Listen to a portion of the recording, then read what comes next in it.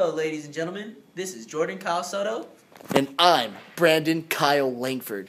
This is Mr. E's room, somewhere you go every day. And we're BJ Productions Worldwide. BJ Productions Worldwide, wide.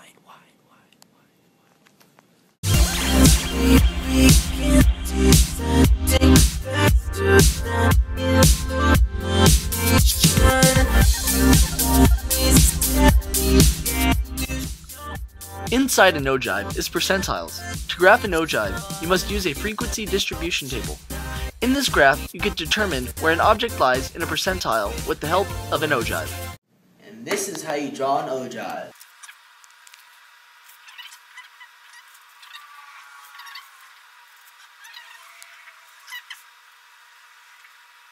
Ta-da!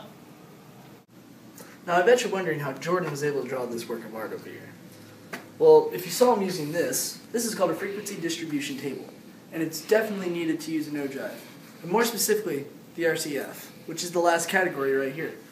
So, in other words, don't worry about any of this stuff, because Mr. E said we don't have to tell you. Now, right here is where you're actually going to be graphing the ogive. And each inside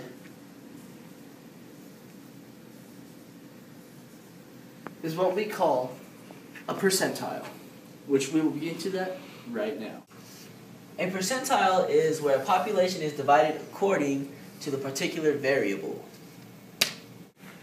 Now, to give a better perspective of percentile and ogives, we thought we could do a problem. A problem we've all done thanks to Mr. E's great teaching. Right, Mr. E? Right, it is. Anyway, it's going to be the Bill Clinton president problem. Was he a young president? Now, just give me a moment to draw our ogive, and the RCF is right here.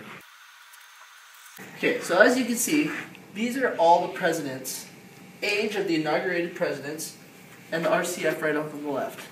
Now the question we are asking you is, was Bill Clinton a young president? The question is, how old was Bill Clinton when he was first inaugurated? Well, that answer is 46, which would place Bill Clinton right about here. Now, what is this ogive really? It's really a line of percentiles. Now, according to this, if you want to look at it this way, he is in about the 10th percentile of the RCF, which makes him about younger than 90% of the other presidents. Therefore, showing that he was 10% older than some of the presidents. So, was Bill Clinton a young president? According to our ogive, yes, he was. In other words, an ogive is where you can find a variable in the percentile in which it is graphed. Where the variable lies is the percentile it is.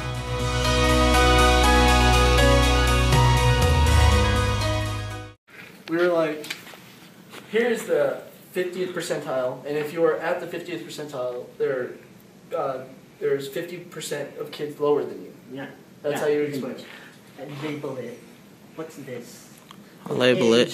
It's numbers. I'll label it. Label it. Jeez. You almost made a fatal mistake. Okay.